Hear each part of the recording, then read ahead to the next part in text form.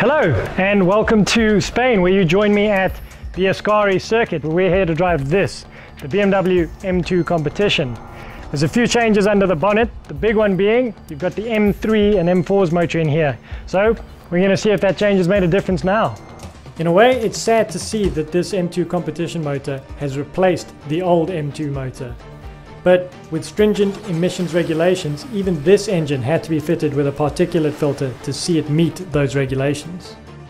Heading out onto the track at Ascari, not too much has changed chassis-wise, but mostly about the engine, which now has 302 kilowatts and an extra 50 Newton meters of torque. So, is the M2 competition better or worse than the M2? Well, I think that really depends on whether you like the M3 or the M4, because now it does feel quite similar, but still as a package, still for me it's the M car to have. Just dynamically it still feels good. The chassis moves about nicely underneath you. It's still a fun car to drive, really is nimble.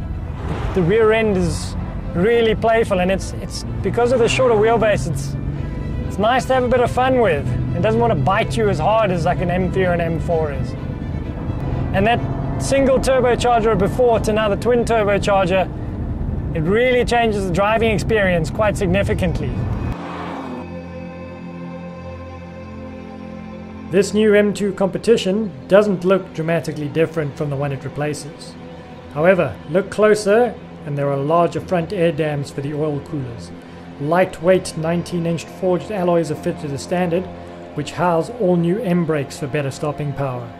There's even a new wing mirror, and the M2 badge is now black.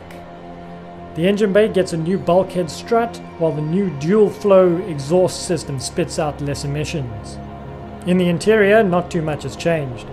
If you look closely, the steering wheel gets two M buttons. The start button is now red, but the seats are all new and exclusive to the M2. And they do work, as I didn't get tossed out of the window into turn 1. If you order the manual, which you probably should, you'll get this attractive Alcantara gear sock. And happily, I was given a manual to take up into the hills around Ascari. So, as I mentioned yesterday, there's the M3, M4 motor under the bonnet here. And you drive a little bit differently now. It's more of a torquey engine, which I'm maybe not as much of a fan of, but it does allow you to kind of hold gears on a twisty mountain road like this. So you can hold one gear and actually get involved with the steering and drive it without having to worry too much about the shifts. But if you're a guy who likes a good manual box, this is a good one. So, is it a better car than before? Well, underneath it's still got those great M2 characteristics that make it such a fun car to drive. But you can argue that it didn't really need that extra kick of torque, and the old engine's smooth acceleration gave it a unique character. But none of that really matters anymore, because this is the only one you can now buy. So as I get more and more to grips with this M2, you start leaning on it more and more, and you really start to put down the power and learn the limits of the rear end. Even so, I still think this is the most fun you can have in a car for under R1,000,000. The M2 competition arrives in South Africa in September 2018 and sets the bar at 972,029 rands for the manual and 1,026,505 rand for the auto. Hey Ash.